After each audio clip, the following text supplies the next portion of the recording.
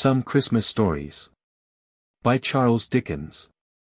A Christmas Tree.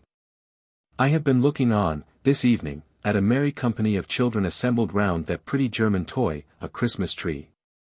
The tree was planted in the middle of a great round table, and towered high above their heads.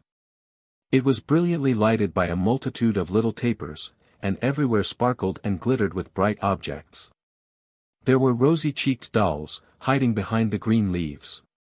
And there were real watches, with movable hands, at least, and an endless capacity of being wound up, dangling from innumerable twigs. There were French polished tables, chairs, bedsteads, wardrobes, 8-day clocks, and various other articles of domestic furniture, wonderfully made, in tin, at Wolverhampton, perched among the boughs. As if in preparation for some fairy housekeeping. There were jolly, broad-faced little men, much more agreeable in appearance than many real men, and no wonder, for their heads took off, and showed them to be full of sugar plums. There were fiddles and drums.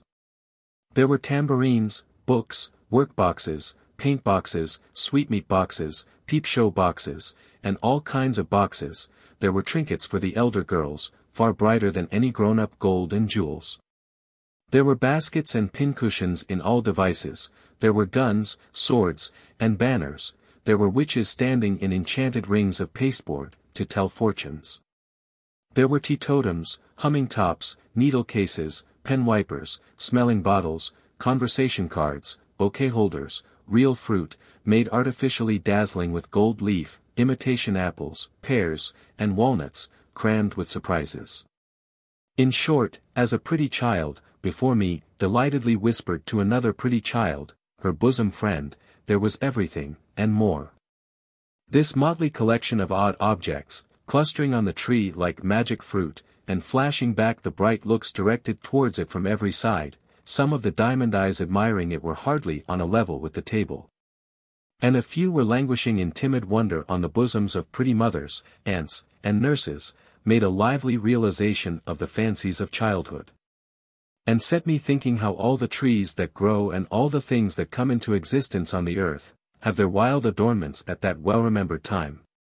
Being now at home again, and alone, the only person in the house awake, my thoughts are drawn back, by a fascination which I do not care to resist, to my own childhood. I begin to consider, what do we all remember best upon the branches of the Christmas tree of our own young Christmas days, by which we climbed to real life. Straight, in the middle of the room, cramped in the freedom of its growth by no encircling walls or soon-reached ceiling, a shadowy tree arises. And, looking up into the dreamy brightness of its top, for I observe in this tree the singular property that it appears to grow downward towards the earth, I look into my youngest Christmas recollections. All toys at first, I find. Up yonder, among the green holly and red berries, is the tumbler with his hands in his pockets, who wouldn't lie down, but whenever he was put upon the floor, persisted in rolling his fat body about, until he rolled himself still. And brought those lobster eyes of his to bear upon me, when I affected to laugh very much, but in my heart of hearts was extremely doubtful of him. Close beside him is that infernal snuff-box, out of which there sprang a demoniacal counsellor in a black gown, with an obnoxious head of hair, and a red cloth mouth, wide open, who was not to be endured on any terms. But could not be put away either. For he used suddenly, in a highly magnified state, to fly out of mammoth snuff-boxes in dreams, when least expected. Nor is the frog with cobbler's wax on his tail, far off, for there was no knowing where he wouldn't jump. And when he flew over the candle, and came upon one's hand with that spotted back, red on a green ground, he was horrible. The cardboard lady in a blue silk skirt, who was stood up against the candlestick to dance, and whom I see on the same branch, was milder, and was beautiful. But I can't say as much for the larger cardboard man, who used to be hung against the wall and pulled by a string. There was a sinister expression in that nose of his. And when he got his legs round his neck, which he very often did, he was ghastly, and not a creature to be alone with. When did that dreadful mask first look at me? Who put it on, and why was I so frightened at the sight of it is an era in my life. It is not a hideous visage in itself, it is even meant to be droll, why then were its stolid features so intolerable? Surely not because it hid the wearer's face. An apron would have done as much, and though I should have preferred even the apron away, it would not have been absolutely insupportable, like the mask. Was it the immovability of the mask? The doll's face was immovable, but I was not afraid of her.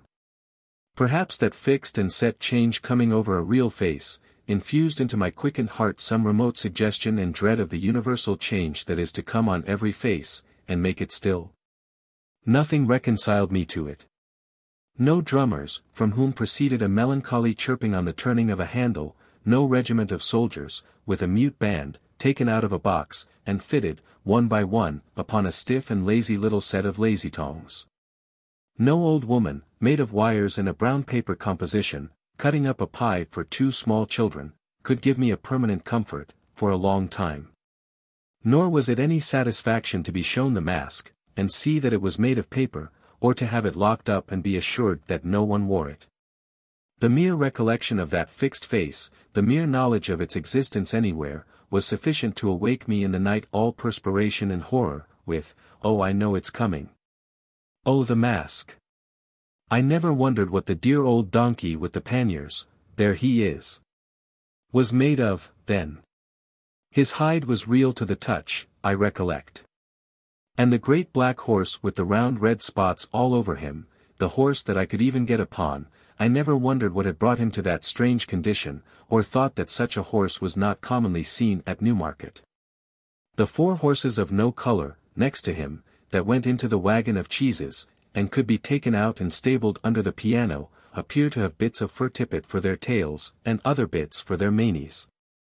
And to stand on pegs instead of legs, but it was not so when they were brought home for a Christmas present.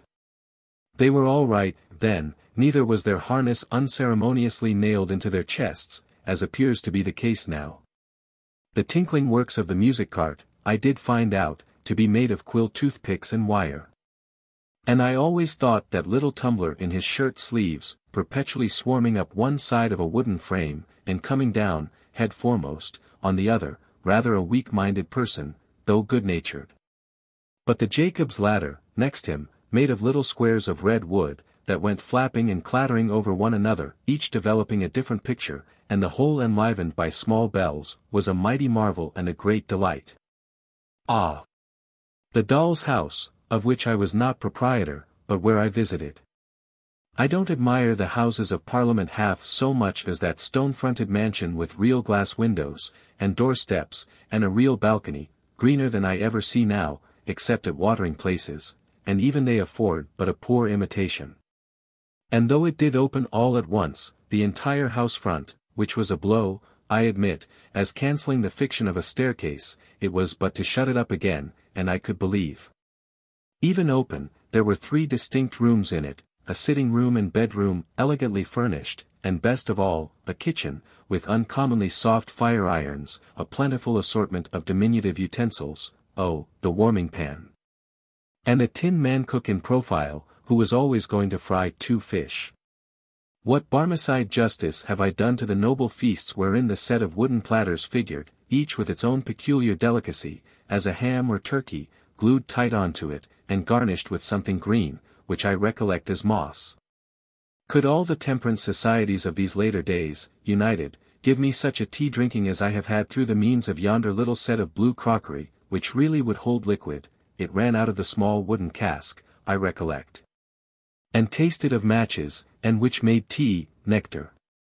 And if the 2 legs of the ineffectual little sugar tongs did tumble over one another, and want purpose, like Punch's hands, what does it matter?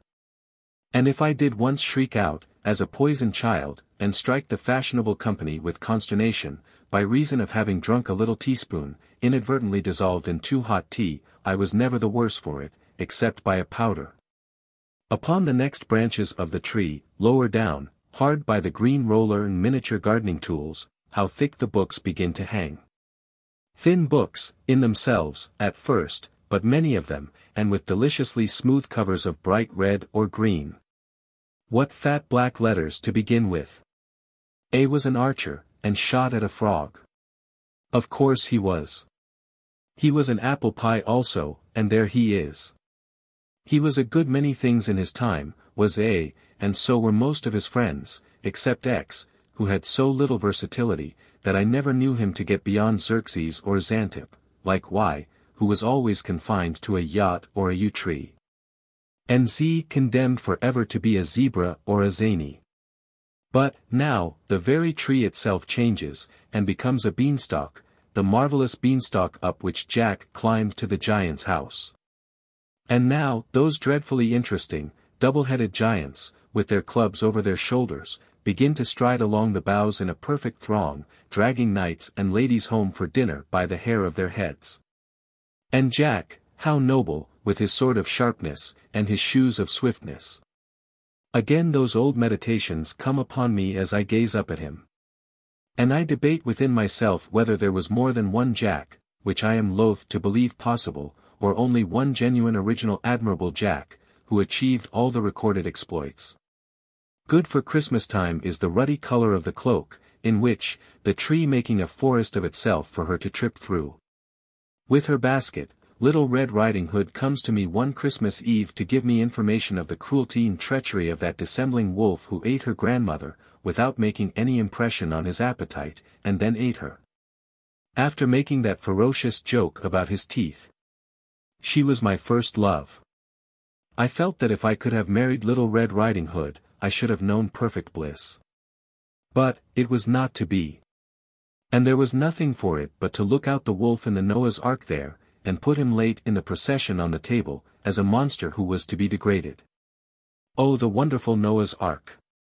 It was not found seaworthy when put in a washing tub, and the animals were crammed in at the roof, and needed to have their legs well shaken down before they could be got in, even there, and then, 10 to 1 but they began to tumble out at the door. Which was but imperfectly fastened with a wire latch, but what was that against it?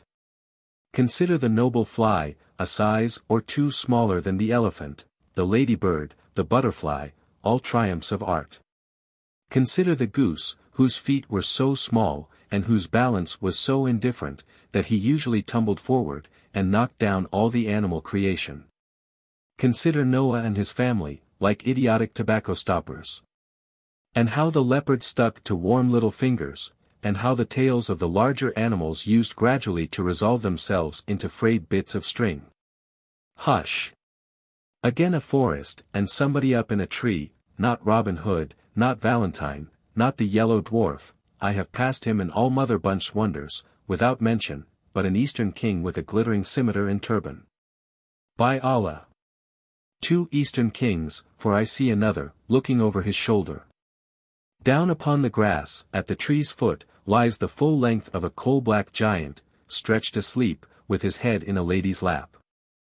And near them is a glass box, fastened with 4 locks of shining steel, in which he keeps the lady prisoner when he is awake. I see the 4 keys at his girdle now. The lady makes signs to the 2 kings in the tree, who softly descend. It is the setting in of the bright Arabian Nights. Oh, now all common things become uncommon and enchanted to me. All lamps are wonderful, all rings are talismans. Common flower pots are full of treasure, with a little earth scattered on the top, trees are for Ali Baba to hide in. Beefsteaks are to throw down into the valley of diamonds, that the precious stones may stick to them, and be carried by the eagles to their nests, whence the traders, with loud cries, will scare them. Tarts are made, according to the recipe of the vizier's son of Bassora, who turned pastry cook after he was set down in his drawers at the gate of Damascus. Cobblers are all Mustafas, and in the habit of sewing up people cut into 4 pieces, to whom they are taken blindfold. Any iron ring let into stone is the entrance to a cave which only waits for the magician, and the little fire, and the necromancy, that will make the earth shake. All the dates imported come from the same tree as that unlucky date, with whose shell the merchant knocked out the eye of the genie's invisible son. All olives are of the stock of that fresh fruit, concerning which the commander of the faithful overheard the boy conduct the fictitious trial of the fraudulent olive merchant. All apples are akin to the apple purchased, with 2 others, from the sultan's gardener for 3 sequins, and which the tall black slave stole from the child.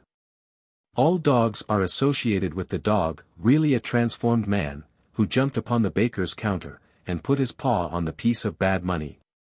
All rice recalls the rice which the awful lady, who was a gull, could only peck by grains, because of her nightly feasts in the burial place.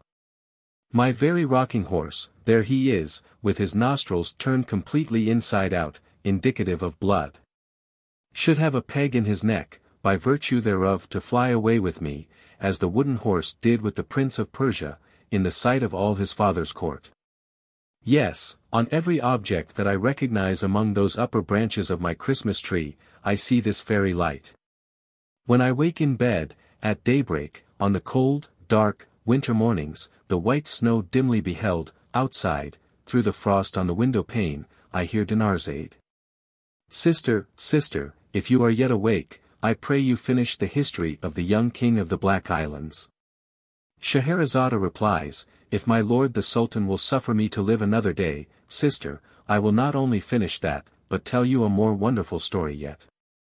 Then, the gracious Sultan goes out, giving no orders for the execution, and we all three breathe again. At this height of my tree I begin to see, cowering among the leaves, it may be born of turkey, or of pudding, or mince pie, or of these many fancies, jumbled with Robinson Crusoe on his desert island, Philip Quarrel among the monkeys, Sandford and Merton with Mr. Barlow, Mother Bunch, and the Mask, or it may be the result of indigestion, assisted by imagination and overdoctoring, a prodigious nightmare. It is so exceedingly indistinct, that I don't know why it's frightful, but I know it is.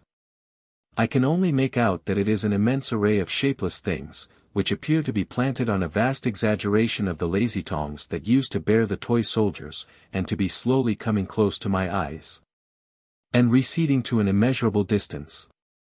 When it comes closest, it is worse. In connection with it I descry remembrances of winter nights incredibly long. Of being sent early to bed, as a punishment for some small offense, and waking in 2 hours, with a sensation of having been asleep 2 nights, of the laden hopelessness of morning ever dawning, and the oppression of a weight of remorse. And now, I see a wonderful row of little lights rise smoothly out of the ground, before a vast green curtain. Now, a bell rings, a magic bell, which still sounds in my ears unlike all other bells, and music plays, amidst a buzz of voices, and a fragrant smell of orange peel and oil. Anon, the magic bell commands the music to cease, and the great green curtain rolls itself up majestically, and the play begins. The devoted dog of Montargis avenges the death of his master, foully murdered in the forest of Bondi. And a humorous peasant with a red nose and a very little hat, whom I take from this hour forth to my bosom as a friend, I think he was a waiter or an hostler at a village inn, but many years have passed since he and I have met. Remarks that the sagacity of that dog is indeed surprising. And evermore this jocular conceit will live in my remembrance fresh and unfading, overtopping all possible jokes, unto the end of time. Or now, I learn with bitter tears how poor Jane Shore, dressed all in white, and with her brown hair hanging down, went starving through the streets. Or how George Barnwell killed the worthiest uncle that ever man had, and was afterwards so sorry for it that he ought to have been let off. Comes swift to comfort me, the pantomime, stupendous phenomenon. When clowns are shot from loaded mortars into the great chandelier, bright constellation that it is, when harlequins, covered all over with scales of pure gold, twist and sparkle, like amazing fish.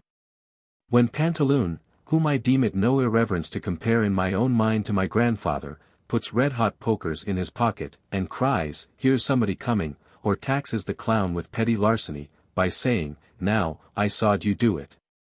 When everything is capable, with the greatest ease, of being changed into anything, and nothing is, but thinking makes it so. Now, too, I perceive my first experience of the dreary sensation, often to return in after life, of being unable, next day, to get back to the dull, settled world, of wanting to live for ever in the bright atmosphere I have quitted. Of doting on the little fairy, with the wand like a celestial barber's pole, and pining for a fairy immortality along with her. Ah, she comes back, in many shapes, as my eye wanders down the branches of my Christmas tree, and goes as often, and has never yet stayed by me. Out of this delight springs the toy theatre, there it is, with its familiar proscenium, and ladies in feathers, in the boxes. And all its attendant occupation with paste and glue, and gum, and water colors, in the getting up of the miller and his men, and Elizabeth, or the exile of Siberia. In spite of a few besetting accidents and failures, particularly an unreasonable disposition in the respectable Kelmar, and some others, to become faint in the legs, and double up, at exciting points of the drama. A teeming world of fancies so suggestive and all-embracing, that, far below it on my Christmas tree, I see dark, dirty, real theatres in the daytime, adorned with these associations as with the freshest garlands of the rarest flowers. And charming me yet. But hark! The waits are playing, and they break my childish sleep. What images do I associate with the Christmas music as I see them set forth on the Christmas tree? Known before all the others, keeping far apart from all the others, they gather round my little bed. An angel, speaking to a group of shepherds in a field, some travelers, with eyes uplifted, following a star, a baby in a manger. A child in a spacious temple, talking with grave men, a solemn figure, with a mild and beautiful face, raising a dead girl by the hand, again, near a city gate, calling back the son of a widow, on his bier, to life. A crowd of people looking through the opened roof of a chamber where he sits, and letting down a sick person on a bed, with ropes, the same, in a tempest, walking on the water to a ship, again, on a seashore, teaching a great multitude. Again, with a child upon his knee, and other children round, again, restoring sight to the blind, speech to the dumb, hearing to the deaf, health to the sick, strength to the lame, knowledge to the ignorant. Again, dying upon a cross, watched by armed soldiers, a thick darkness coming on, the earth beginning to shake, and only one voice heard, "Forgive them, for they know not what they do." Still, on the lower and maturer branches of the tree, Christmas associations cluster thick. Schoolbooks shut up, Ovid and Virgil silenced, the Rule of Three, with its cool impertinent inquiries, long disposed of. Terence and Plautus acted no more, in an arena of huddled desks and forms, all chipped, and notched, and inked, cricket bats, stumps, and balls, left higher up, with the smell of trodden grass and the softened noise of shouts in the evening air. The tree is still fresh, still gay. If I no more come home at Christmas time, there will be boys and girls, thank heaven, while the world lasts, and they do. Yonder they dance and play upon the branches of my tree, God bless them, merrily, and my heart dances and plays too. And I do come home at Christmas. We all do, or we all should. We all come home, or ought to come home, for a short holiday, the longer, the better, from the great boarding school, where we are forever working at our arithmetical slates, to take, and give a rest. As to going a-visiting, where can we not go, if we will, where have we not been, when we would, starting our fancy from our Christmas tree? Away into the winter prospect. There are many such upon the tree. On, by low-lying, misty grounds, through fens and fogs, up long hills, winding dark as caverns between thick plantations, almost shutting out the sparkling stars, so, out on broad heights, until we stop at last, with sudden silence, at an avenue. The gate bell has a deep, half-awful sound in the frosty air, the gate swings open on its hinges. And, as we drive up to a great house, the glancing lights grow larger in the windows, and the opposing rows of trees seem to fall solemnly back on either side, to give us place. At intervals, all day, a frightened hare has shot across this whitened turf, or the distant clatter of a herd of deer trampling the hard frost, has, for the minute, crushed the silence too.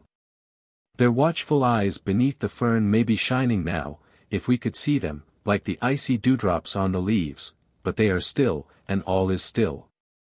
And so, the lights growing larger, and the trees falling back before us, and closing up again behind us, as if to forbid retreat, we come to the house. There is probably a smell of roasted chestnuts and other good comfortable things all the time, for we are telling winter stories, ghost stories, or more shame for us, round the Christmas fire. And we have never stirred, except to draw a little nearer to it. But, no matter for that. We came to the house, and it is an old house, full of great chimneys where wood is burnt on ancient dogs upon the hearth, and grim portraits, some of them with grim legends, too, lower distrustfully from the oaken panels of the walls. We are a middle-aged nobleman, and we make a generous supper with our host and hostess and their guests, it being Christmas time, and the old house full of company, and then we go to bed. Our room is a very old room. It is hung with tapestry. We don't like the portrait of a cavalier in green over the fireplace. There are great black beams in the ceiling, and there is a great black bedstead, supported at the foot by two great black figures, who seem to have come off a couple of tombs in the old baronial church in the park, for our particular accommodation. But, we are not a superstitious nobleman, and we don't mind. Well.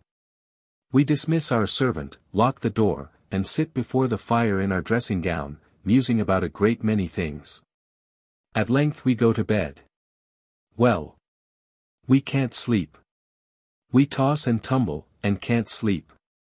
The embers on the hearth burn fitfully and make the room look ghostly. We can't help peeping out over the counterpane, at the two black figures and the cavalier, that wicked-looking cavalier, in green.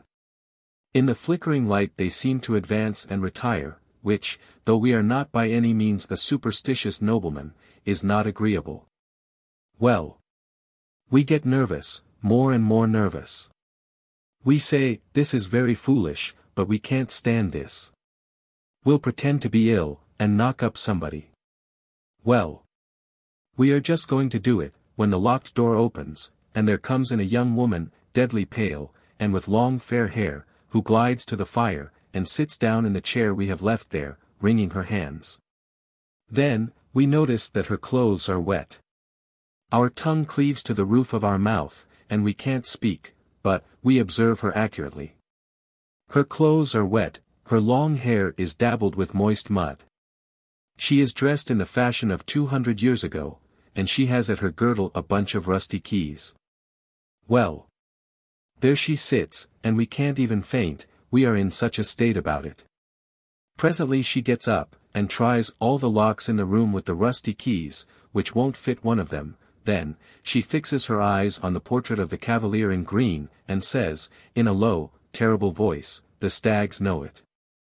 After that, she wrings her hands again, passes the bedside, and goes out at the door.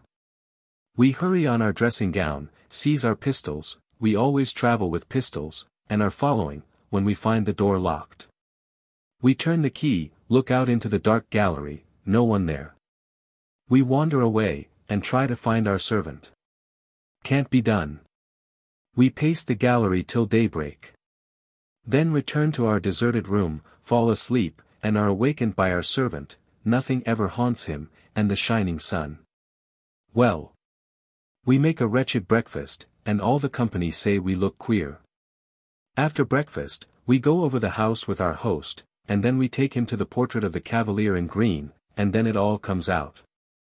He was false to a young housekeeper once attached to that family, and famous for her beauty, who drowned herself in a pond, and whose body was discovered, after a long time, because the stags refused to drink of the water.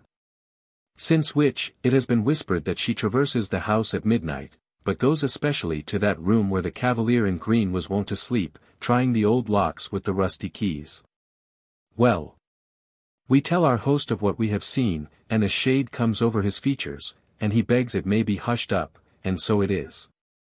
But, it's all true, and we said so, before we died, we are dead now, to many responsible people. There is no end to the old houses, with resounding galleries, and dismal state bedchambers, and haunted wings shut up for many years, through which we may ramble, with an agreeable creeping up our back, and encounter any number of ghosts. But, it is worthy of remark perhaps, reducible to a very few general types and classes. For, ghosts have little originality, and walk in a beaten track. Thus, it comes to pass, that a certain room in a certain old hall, where a certain bad lord, baronet, knight, or gentleman, shot himself, has certain planks in the floor from which the blood will not be taken out. You may scrape and scrape, as the present owner has done, or plane and plane, as his father did, or scrub and scrub, as his grandfather did, or burn and burn with strong acids, as his great-grandfather did, but there the blood will still be, no redder and no paler, no more and no less, always just the same. Thus, in such another house there is a haunted door, that never will keep open.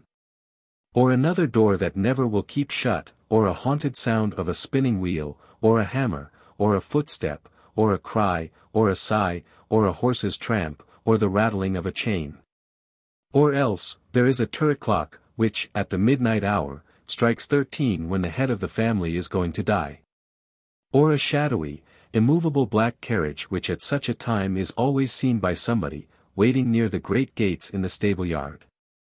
Or thus, it came to pass how Lady Mary went to pay a visit at a large wild house in the Scottish Highlands, and, being fatigued with her long journey, retired to bed early, and innocently said, next morning, at the breakfast table, "How odd to have so late a party last night, in this remote place, and not to tell me of it, before I went to bed." Then, every one asked Lady Mary what she meant. Then, Lady Mary replied, "Why, all night long, the carriages were driving round and round the terrace, underneath my window." Then, the owner of the house turned pale, and so did his lady, and Charles MacDoodle of Macdoodle signed to Lady Mary to say no more, and every one was silent. After breakfast, Charles MacDoodle told Lady Mary that it was a tradition in the family that those rumbling carriages on the terrace betokened death. And so it proved, for, 2 months afterwards, the lady of the mansion died. And Lady Mary, who was a maid of honor at court, often told this story to the old Queen Charlotte, by this token that the old king always said, What? Ghosts, ghosts. No such thing, no such thing." And never left off saying so, until he went to bed. Or, a friend of somebody's whom most of us know, when he was a young man at college, had a particular friend, with whom he made the compact that, if it were possible for the spirit to return to this earth after its separation from the body, he of the twain who first died, should reappear to the other. In course of time, this compact was forgotten by our friend, the two young men having progressed in life, and taken diverging paths that were wide asunder. But, one night, many years afterwards, our friend being in the north of England, and staying for the night in an inn, on the Yorkshire moors, happened to look out of bed. And there, in the moonlight, leaning on a bureau near the window, steadfastly regarding him, saw his old college friend. The appearance being solemnly addressed, replied, in a kind of whisper, but very audibly, "Do not come near me. I am dead. I am here to redeem my promise. I come from another world, but may not disclose its secrets." Then, the whole form becoming paler, melted, as it were, into the moonlight, and faded away. Or, there was the daughter of the first occupier of the picturesque Elizabethan house, so famous in our neighborhood. You have heard about her? No. Why, she went out one summer evening at twilight, when she was a beautiful girl, just 17 years of age, to gather flowers in the garden. And presently came running, terrified, into the hall to her father, saying, "Oh, dear father, I have met myself." He took her in his arms, and told her it was fancy, but she said, "Oh no. I met myself in the broad walk, and I was pale and gathering withered flowers, and I turned my head, and held them up. And, that night, she died."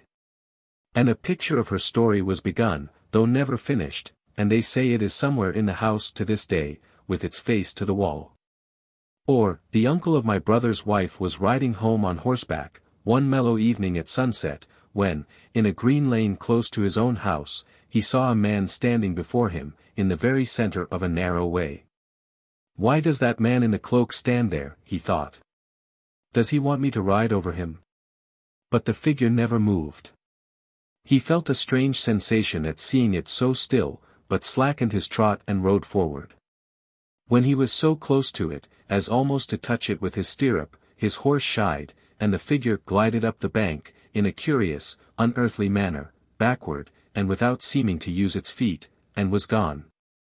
The uncle of my brother's wife, exclaiming, "Good heaven!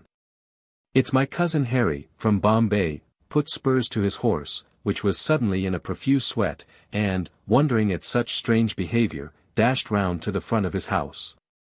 There, he saw the same figure, just passing in at the long French window of the drawing-room, opening on the ground. He threw his bridle to a servant, and hastened in after it. His sister was sitting there, alone. "Alice, where's my cousin Harry?" "Your cousin Harry, John?" "Yes. From Bombay. I met him in the lane just now, and saw him enter here, this instant." Not a creature had been seen by anyone.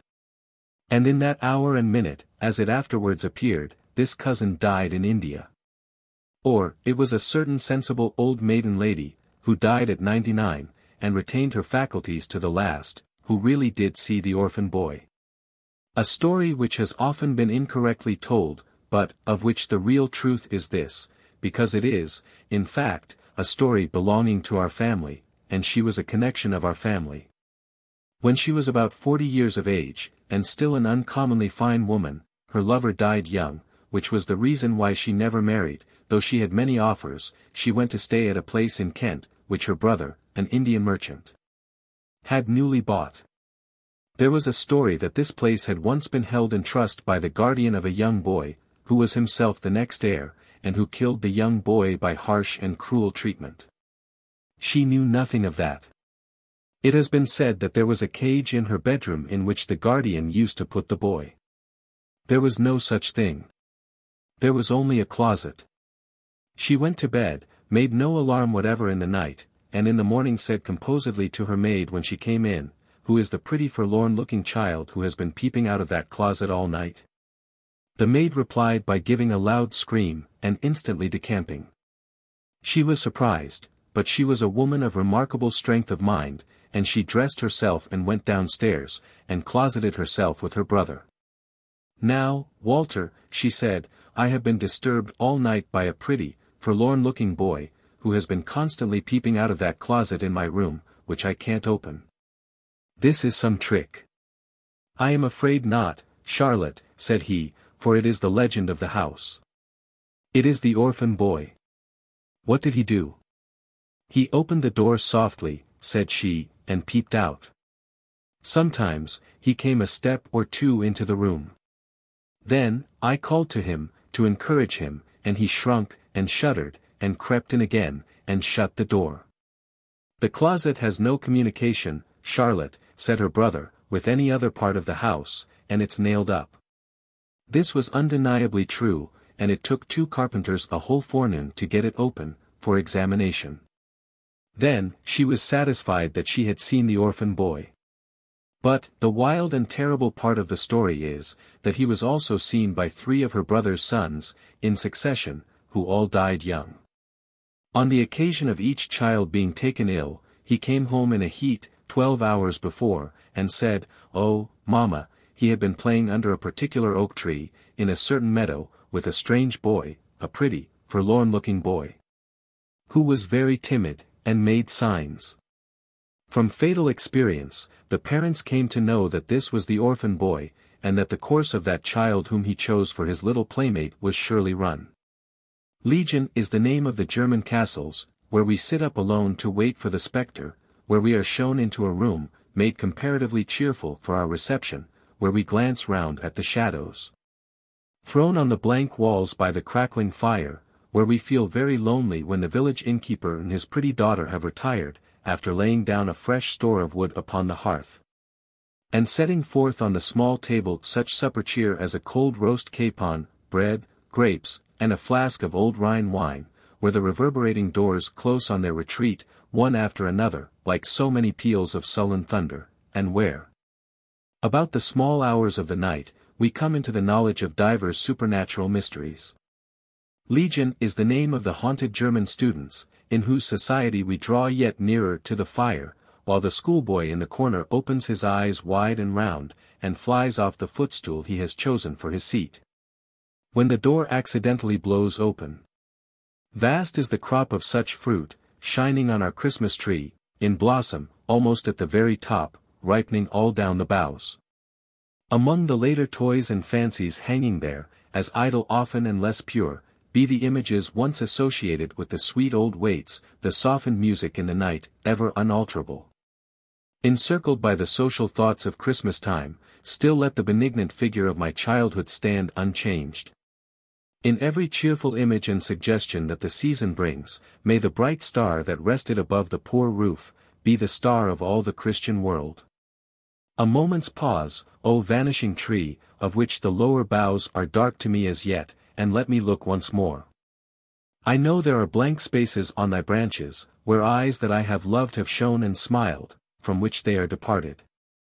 But, far above, I see the razor of the dead girl, and the widow's son, and God is good. If age be hiding for me in the unseen portion of thy downward growth, O may I, with a grey head, turn a child's heart to that figure yet, and a child's trustfulness and confidence. Now, the tree is decorated with bright merriment, and song, and dance, and cheerfulness. And they are welcome. Innocent and welcome be they ever held, beneath the branches of the Christmas tree, which cast no gloomy shadow. But, as it sinks into the ground, I hear a whisper going through the leaves. This, in commemoration of the law of love and kindness, mercy and compassion. This, in remembrance of me. How do you find this book? Any thoughts about the book or the author? Any suggestion for improvement? Please take a moment to share your thoughts in a comment. If you like it, share it with your friends who might enjoy it as well. Subscribe to keep in touch. Visit CompleteAudiobooks.com for more quality content. What Christmas is as we grow older. Time was, with most of us, when Christmas Day encircling all our limited world like a magic ring, left nothing out for us to miss or seek, bound together all our home enjoyments, affections, and hopes. Grouped everything and everyone around the Christmas fire, and made the little picture shining in our bright young eyes, complete. Time came, perhaps, all so soon, when our thoughts overleaped that narrow boundary. When there was someone, very dear, we thought then, very beautiful, and absolutely perfect, wanting to the fullness of our happiness. When we were wanting to, or we thought so, which did just as well, at the Christmas hearth by which that someone sat, and when we intertwined with every wreath and garland of our life that someone's name. That was the time for the bright visionary Christmases which have long arisen from us to show faintly, after summer rain, in the palest edges of the rainbow. That was the time for the beatified enjoyment of the things that were to be, and never were, and yet the things that were so real in our resolute hope that it would be hard to say, now, what realities achieved since, have been stronger. What? Did that Christmas never really come when we and the priceless pearl who was our young choice were received, after the happiest of totally impossible marriages, by the two united families previously at daggers, drawn on our account? When brothers and sisters-in-law who had always been rather cool to us before our relationship was effected, perfectly doted on us, and when fathers and mothers overwhelmed us with unlimited incomes? Was that Christmas dinner never really eaten, after which we arose, and generously and eloquently rendered honor to our late rival, present in the company, then and there exchanging friendship and forgiveness, and founding an attachment not to be surpassed in Greek or Roman story, which subsisted until death? Has that same rival long ceased to care for that same priceless pearl, and married for money, and become usurious? Above all, do we really know, now, that we should probably have been miserable if we had won and worn the pearl, and that we are better without her? That Christmas when we had recently achieved so much fame. When we had been carried in triumph somewhere, for doing something great and good, when we had won an honored and ennobled name, and arrived and were received at home in a shower of tears of joy, is it possible that that Christmas has not come yet? And is our life here, at the best, so constituted that, pausing as we advance at such a noticeable milestone in the track as this great birthday, we look back on the things that never were?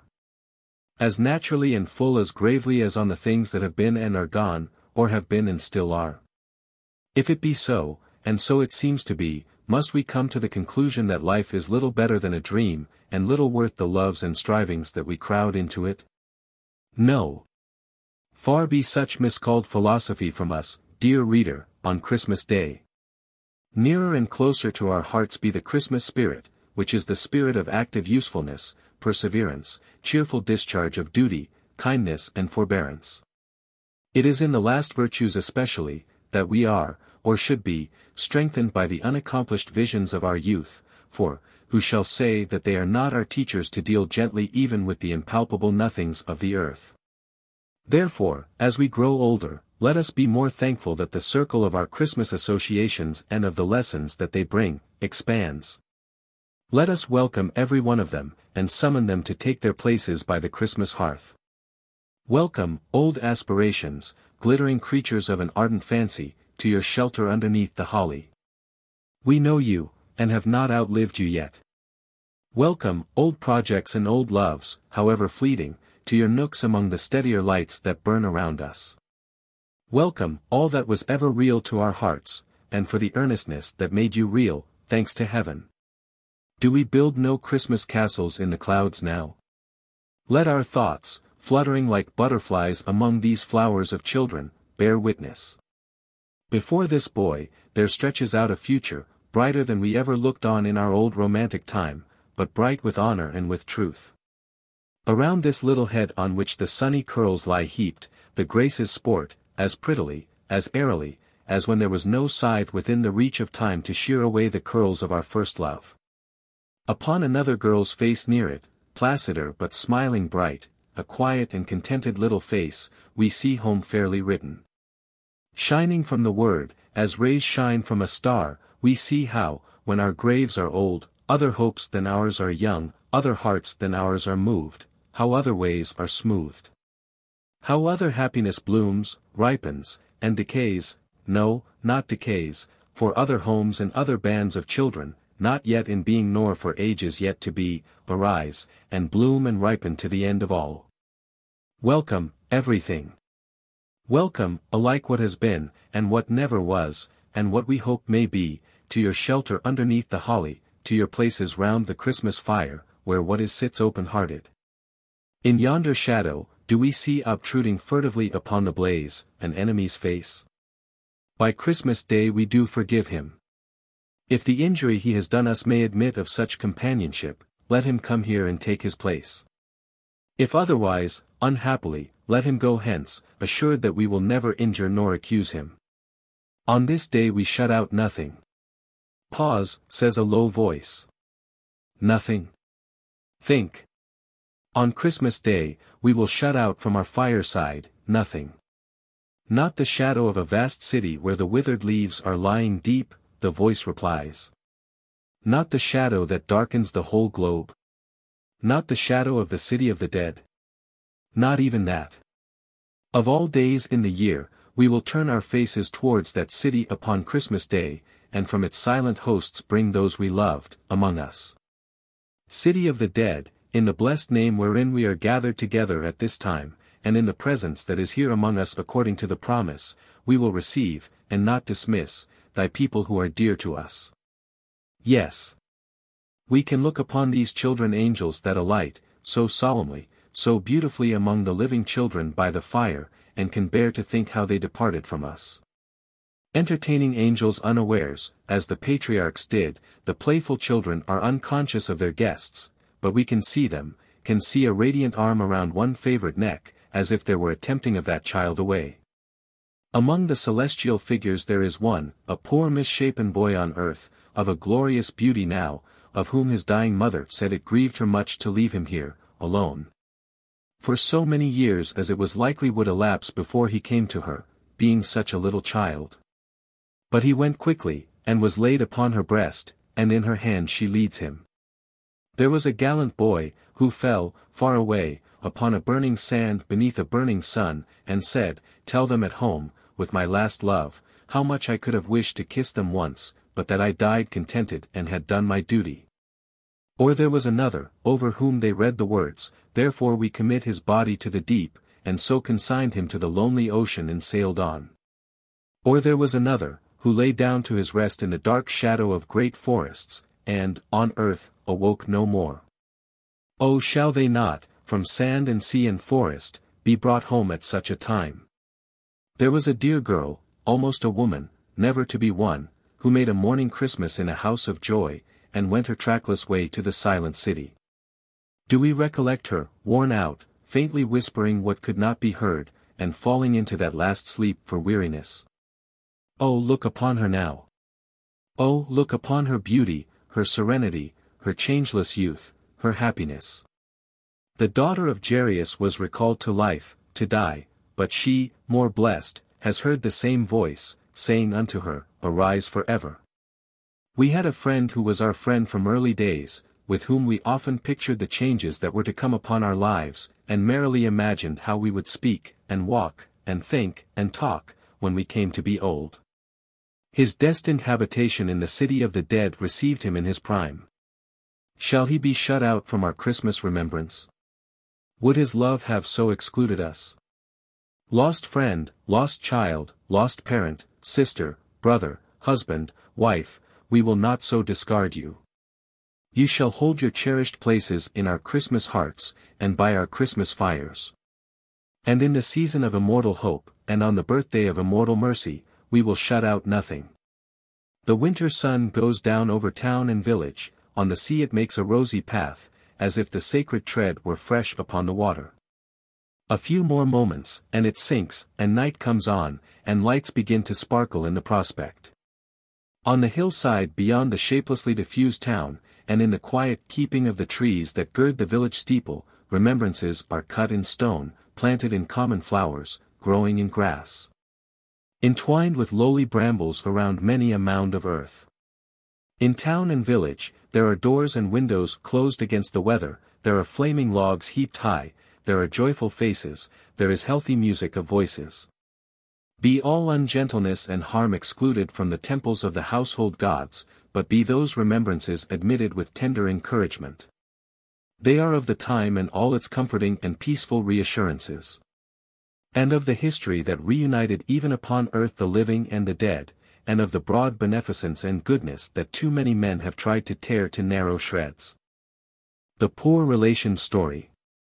He was very reluctant to take precedence of so many respected members of the family, by beginning the round of stories they were to relate as they sat in a goodly circle by the Christmas fire. And he modestly suggested that it would be more correct if John, our esteemed host, whose health he begged to drink, would have the kindness to begin. For as to himself, he said, he was so little used to lead the way that really, but as they all cried out here, that he must begin, and agreed with one voice that he might, could, would, and should begin, he left off rubbing his hands, and took his legs out from under his armchair, and did begin. I have no doubt, said the poor relation, that I shall surprise the assembled members of our family, and particularly John, our esteemed host, to whom we are so much indebted for the great hospitality with which he has this day entertained us, by the confession I am going to make. But, if you do me the honor to be surprised at anything that falls from a person so unimportant in the family as I am, I can only say that I shall be scrupulously accurate in all I relate. I am not what I am supposed to be. I am quite another thing. Perhaps before I go further, I had better glance at what I am supposed to be. It is supposed, unless I mistake, the assembled members of our family will correct me if I do, which is very likely. Here the poor relation looked mildly about him for contradiction, that I am nobody's enemy but my own. That I never met with any particular success in anything. That I failed in business because I was unbusinesslike and credulous, in not being prepared for the interested designs of my partner. That I failed in love, because I was ridiculously trustful, in thinking it impossible that Christiana could deceive me. That I failed in my expectations from my Uncle Chill, on account of not being as sharp as he could have wished in worldly matters. That, through life, I have been rather put upon and disappointed in a general way. That I am at present a bachelor of between 59 and 60 years of age, living on a limited income in the form of a quarterly allowance, to which I see that John, our esteemed host, wishes me to make no further allusion. The supposition as to my present pursuits and habits is to the following effect. I live in a lodging in the Clapham Road, a very clean back room, in a very respectable house, where I am expected not to be at home in the daytime, unless poorly. And which I usually leave in the morning at 9 o'clock, on pretence of going to business. I take my breakfast, my roll and butter, and my half pint of coffee, at the old established coffee shop near Westminster Bridge. And then I go into the city, I don't know why, and sit in Garraway's coffee house, and on change, and walk about, and look into a few offices and counting houses where some of my relations or acquaintance are so good as to tolerate me. And where I stand by the fire if the weather happens to be cold. I get through the day in this way until 5 o'clock, and then I dine, at a cost, on the average, of 1 and 3d. Having still a little money to spend on my evening's entertainment, I look into the old established coffee shop as I go home, and take my cup of tea, and perhaps my bit of toast.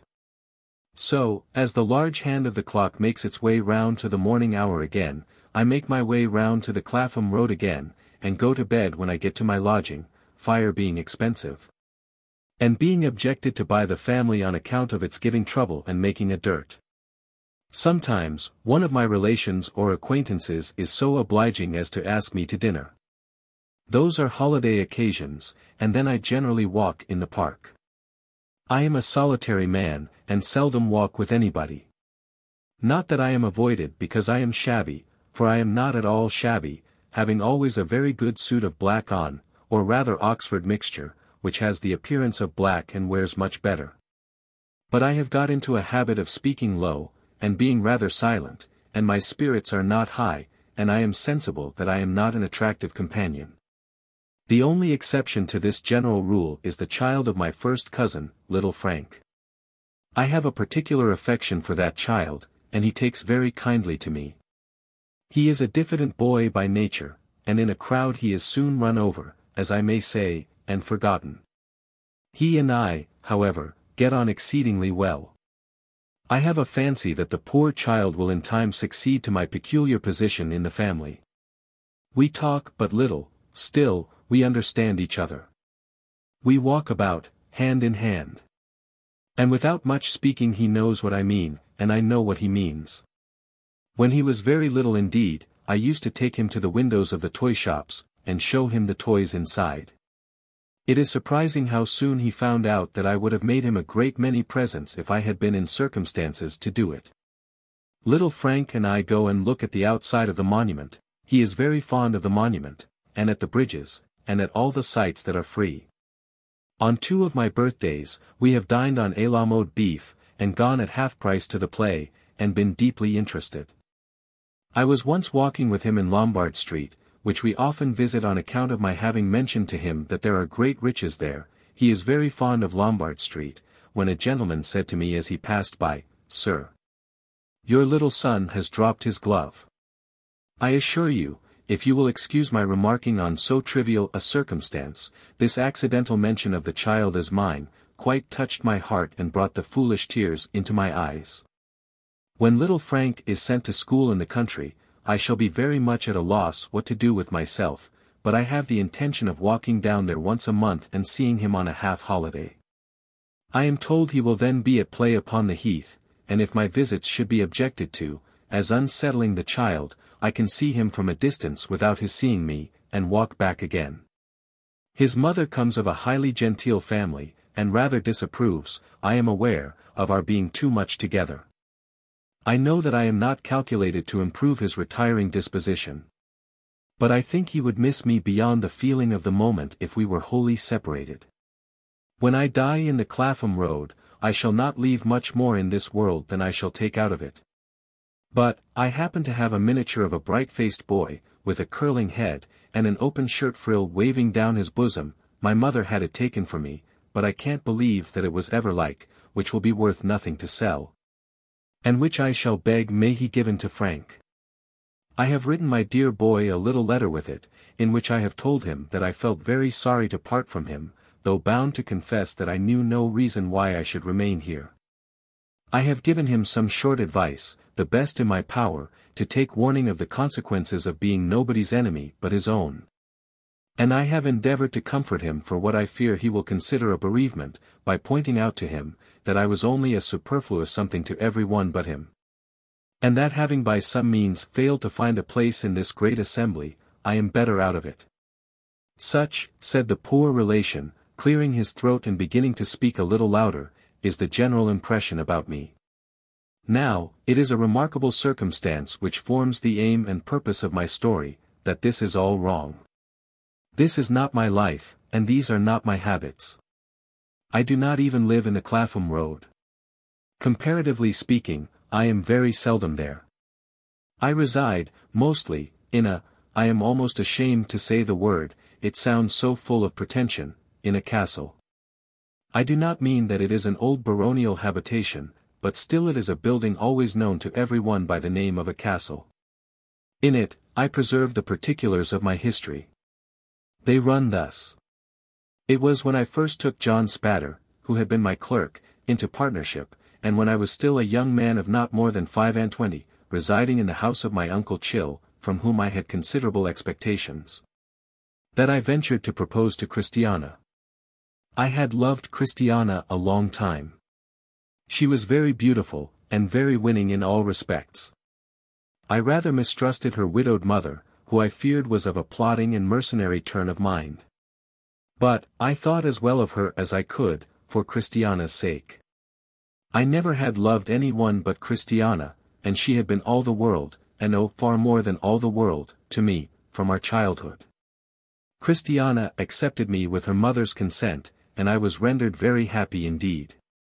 My life at my uncle Chill's was of a spare dull kind, and my garret chamber was as dull, and bare, and cold, as an upper prison room in some stern northern fortress. But, having Christiana's love, I wanted nothing upon earth. I would not have changed my lot with any human being. Avarice was, unhappily, my uncle Chill's master vice. Though he was rich, he pinched, and scraped, and clutched, and lived miserably.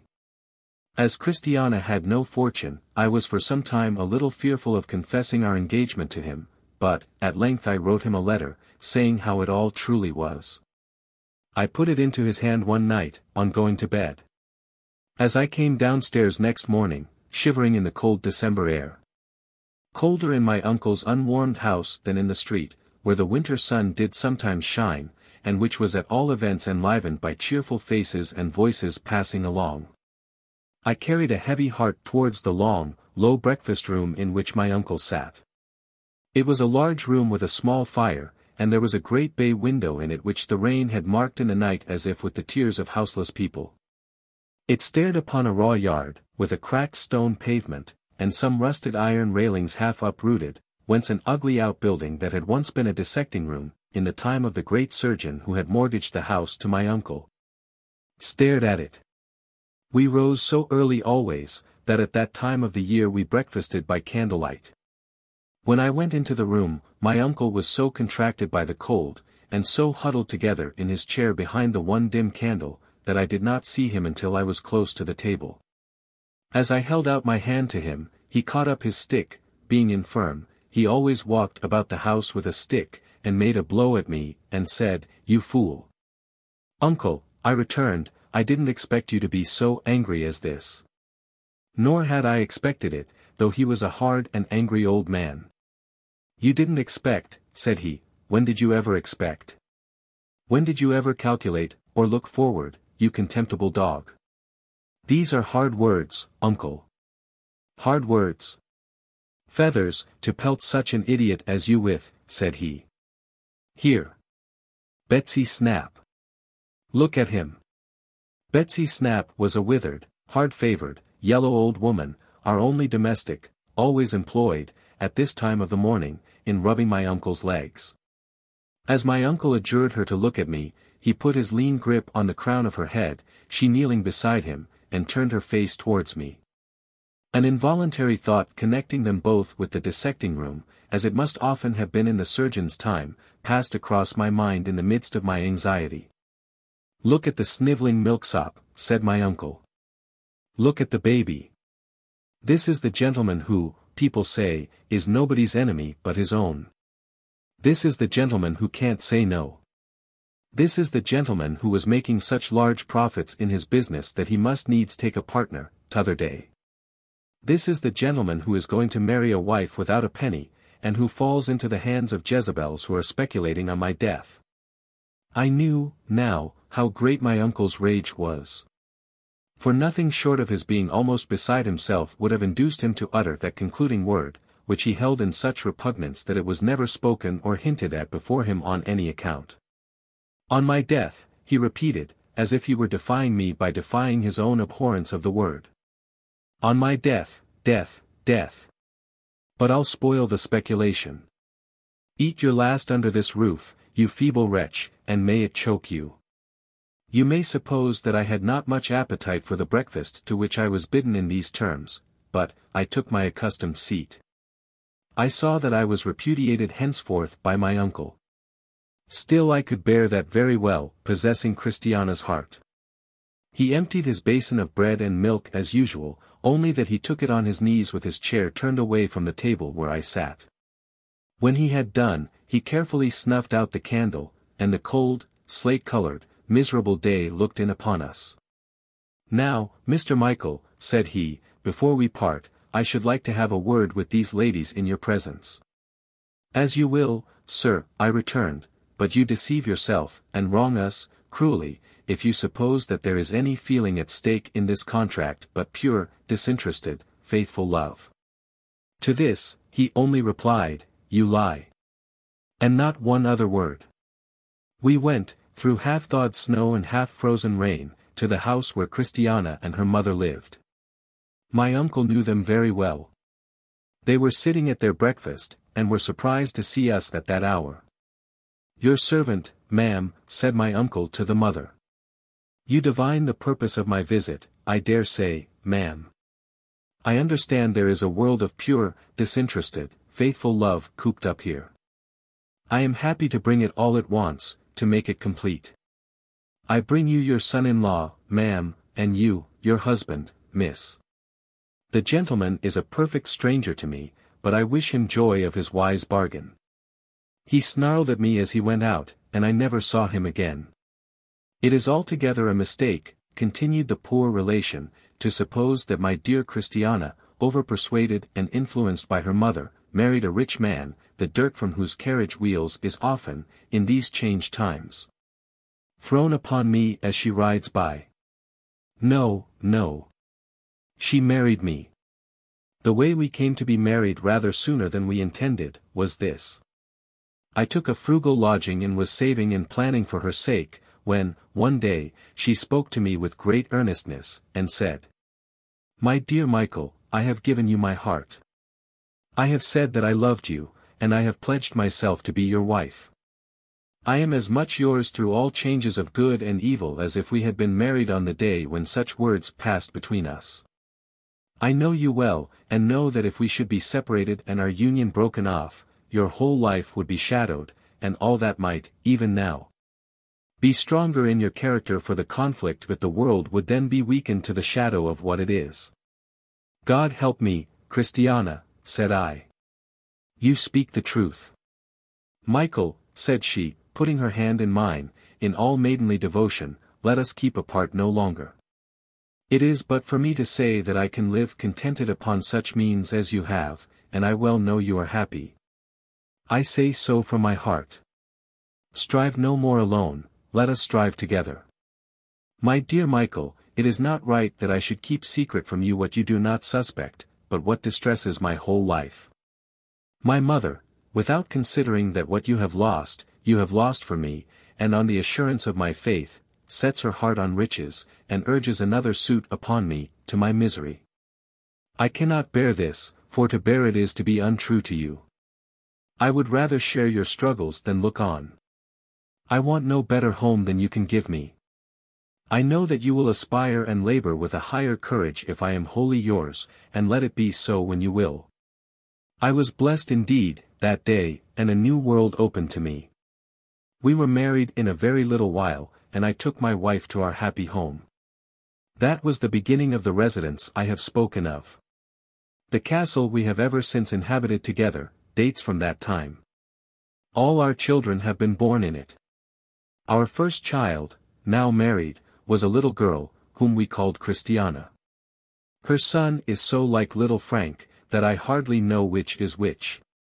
The current impression as to my partner's dealings with me is also quite erroneous. He did not begin to treat me coldly, as a poor simpleton, when my uncle and I so fatally quarrelled, nor did he afterwards gradually possess himself of our business and edge me out. On the contrary, he behaved to me with the utmost good faith and honour. Matters between us took this turn, on the day of my separation from my uncle, and even before the arrival at our counting-house of my trunks, which he sent after me, not carriage paid, I went down to our room of business, on our little wharf, overlooking the river. And there I told John Spatter what had happened. John did not say, in reply, that rich old relatives were palpable facts, and that love and sentiment were moonshine and fiction. He addressed me thus. "Michael," said John, "we were at school together, and I generally had the knack of getting on better than you, and making a higher reputation." "You had, John," I returned. "Although," said John, "I borrowed your books and lost them, borrowed your pocket money, and never repaid it, got you to buy my damaged knives at a higher price than I had given for them new, and to own to the windows that I had broken. All not worth mentioning, John Spatter," said I, "but certainly true. When you were first established in this infant business, which promises to thrive so well," pursued John, "I came to you, in my search for almost any employment, and you made me your clerk. Still not worth mentioning, my dear John Spatter," said I, "still, equally true. And finding that I had a good head for business, and that I was really useful to the business, you did not like to retain me in that capacity, and thought it an act of justice soon to make me your partner. Still less worth mentioning than any of those other little circumstances you have recalled, John Spatter," said I, "for I was, and am, sensible of your merits and my deficiencies. Now, my good friend," said John, drawing my arm through his, as he had had a habit of doing at school. While two vessels outside the windows of our counting-house, which were shaped like the stern windows of a ship, went lightly down the river with the tide, as John and I might then be sailing away in company, and in trust and confidence, on our voyage of life. Let there, under these friendly circumstances, be a right understanding between us. You are too easy, Michael. You are nobody's enemy but your own. If I were to give you that damaging character among our connection, with a shrug, and a shake of the head, and a sigh, and if I were further to abuse the trust you place in me. But you never will abuse it at all, John, I observed. Never, said he. But I am putting a case, I say, and if I were further to abuse that trust by keeping this piece of our common affairs in the dark, and this other piece in the light, and again this other piece in the twilight, and so on, I should strengthen my strength, and weaken your weakness, day by day, until at last I found myself on the high road to fortune, and you left behind on some bare common, a hopeless number of miles out of the way. Exactly so, said I. To prevent this, Michael, said John Spatter, or the remotest chance of this, there must be perfect openness between us. Nothing must be concealed, and we must have but one interest. My dear John Spatter, I assured him, that is precisely what I mean. And when you are too easy, pursued John, his face glowing with friendship, you must allow me to prevent that imperfection in your nature from being taken advantage of, by any one. You must not expect me to humor it. My dear John Spatter, I interrupted, I don't expect you to humor it. I want to correct it. And I, too, said John. Exactly so, cried I. We both have the same end in view. And, honorably seeking it, and fully trusting one another, and having but one interest, ours will be a prosperous and happy partnership. I am sure of it, returned John Spatter. And we shook hands most affectionately. I took John home to my castle, and we had a very happy day. Our partnership throve well. My friend and partner supplied what I wanted, as I had foreseen that he would, and by improving both the business and myself, amply acknowledged any little rise in life to which I had helped him. I am not, said the poor relation, looking at the fire as he slowly rubbed his hands, very rich, for I never cared to be that, but I have enough, and am above all moderate wants and anxieties. My castle is not a splendid place, but it is very comfortable, and it has a warm and cheerful air, and is quite a picture of home. Our eldest girl, who is very like her mother, married John Spatter's eldest son. Our two families are closely united in other ties of attachment. It is very pleasant of an evening, when we are all assembled together, which frequently happens, and when John and I talk over old times, and the one interest there has always been between us. I really do not know, in my castle, what loneliness is. Some of our children or grandchildren are always about it, and the young voices of my descendants are delightful, oh, how delightful, to me to hear. My dearest and most devoted wife, ever faithful, ever loving, ever helpful and sustaining and consoling, is the priceless blessing of my house, from whom all its other blessings spring. We are rather a musical family, and when Christiana sees me, at any time, a little weary or depressed, she steals to the piano and sings a gentle air she used to sing when we were first betrothed. So weak a man am I, that I cannot bear to hear it from any other source. They played it once, at the theatre, when I was there with little Frank. And the child said wondering, Cousin Michael, whose hot tears are these that have fallen on my hand? Such is my castle, and such are the real particulars of my life therein preserved. I often take little Frank home there. He is very welcome to my grandchildren, and they play together. At this time of the year, the Christmas and New Year time, I am seldom out of my castle. For, the associations of the season seem to hold me there, and the precepts of the season seem to teach me that it is well to be there. And the castle is, observed a grave, kind voice among the company. Yes. My castle, said the poor relation, shaking his head as he still looked at the fire, is in the air. John, our esteemed host, suggests its situation accurately. My castle is in the air. I have done. Will you be so good as to pass the story? The child's story. Once upon a time, a good many years ago, there was a traveler, and he set out upon a journey. It was a magic journey, and was to seem very long when he began it, and very short when he got halfway through. He traveled along a rather dark path for some little time, without meeting anything, until at last he came to a beautiful child. So he said to the child, What do you do here? And the child said, I am always at play. Come and play with me. So, he played with that child, the whole day long, and they were very merry.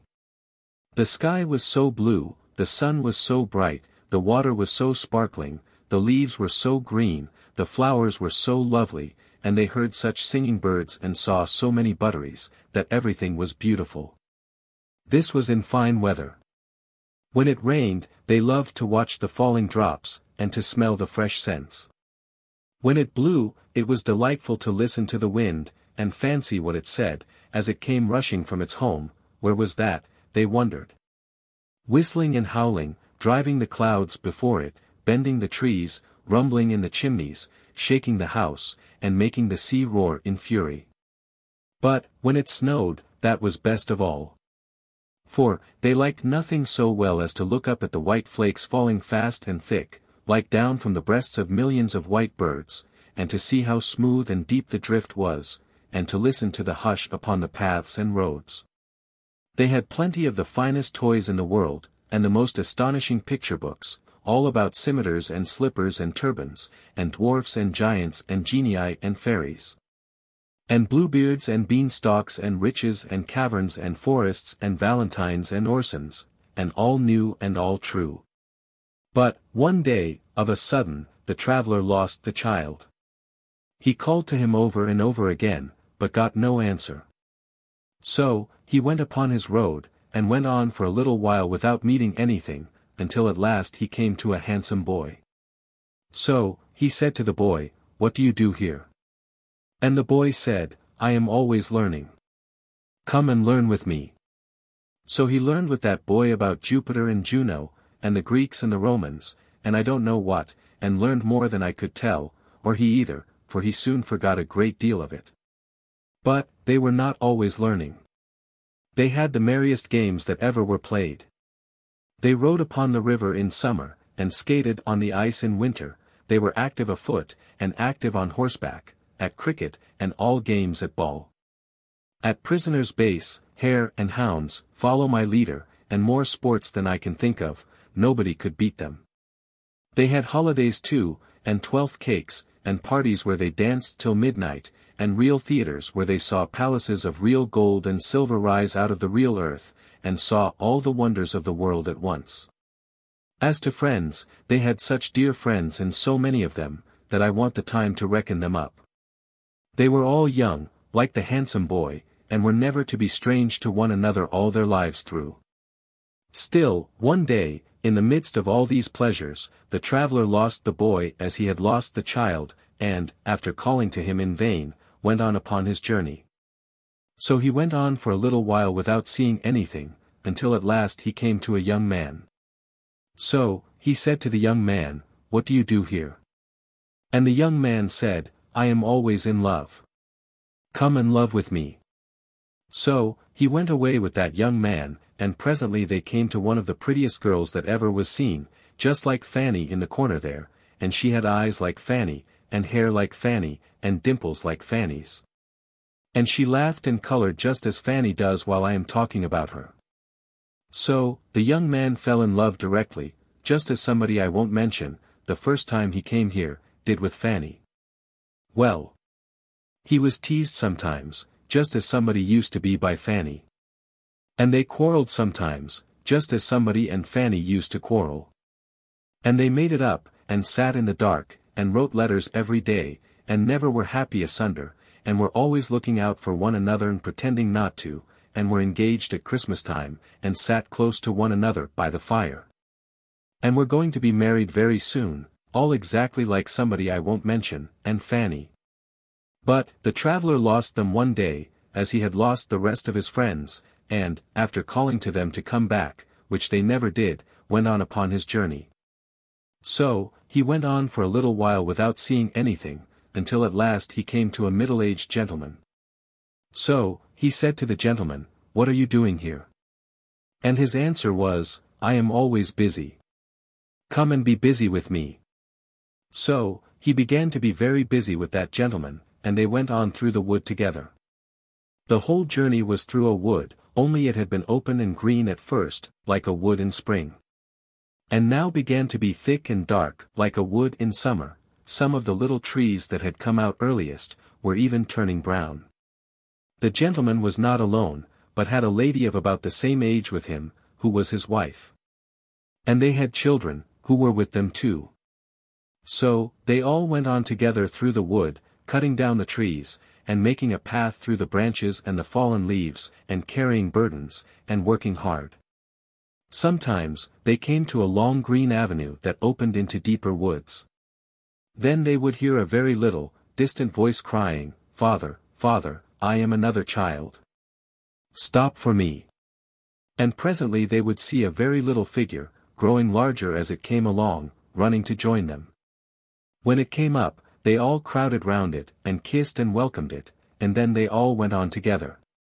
Sometimes, they came to several avenues at once, and then they all stood still, and one of the children said, "Father, I am going to sea," and another said, "Father, I am going to India," and another, "Father, I am going to seek my fortune where I can," and another, "Father, I am going to heaven."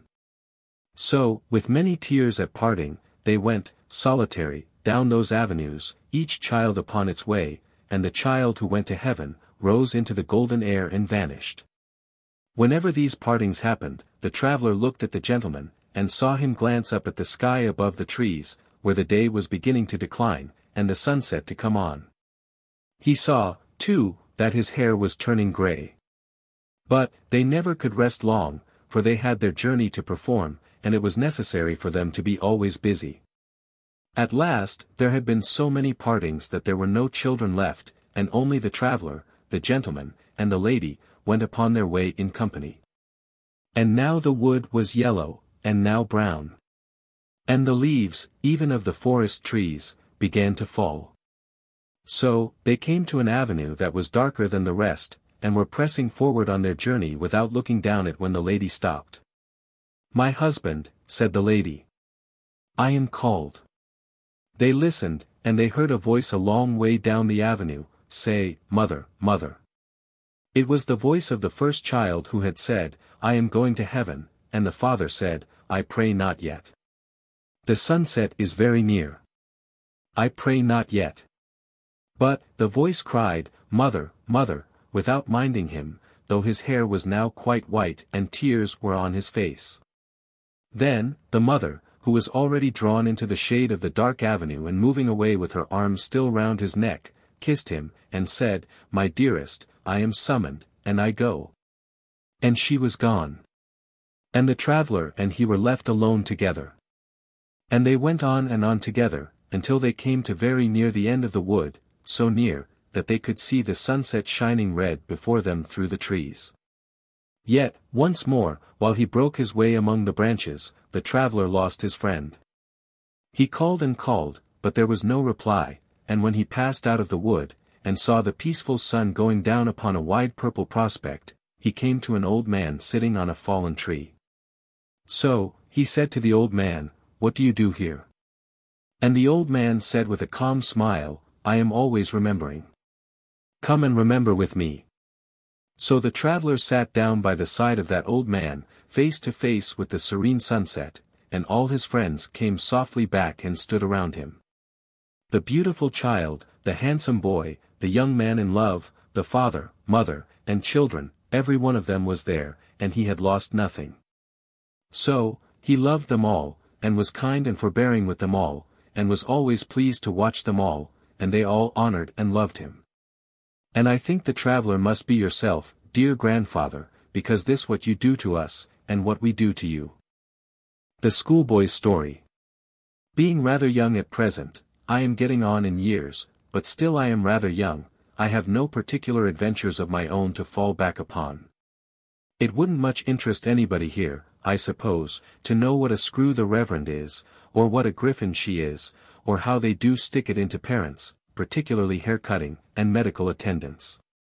One of our fellows was charged in his half's account 12 and 6 for 2 pills, tolerably profitable at 6 and 3 a piece, I should think, and he never took them either, but put them up the sleeve of his jacket. As to the beef, it's shameful. It's not beef. Regular beef isn't veins. You can chew regular beef. Besides which, there's gravy to regular beef, and you never see a drop to ours.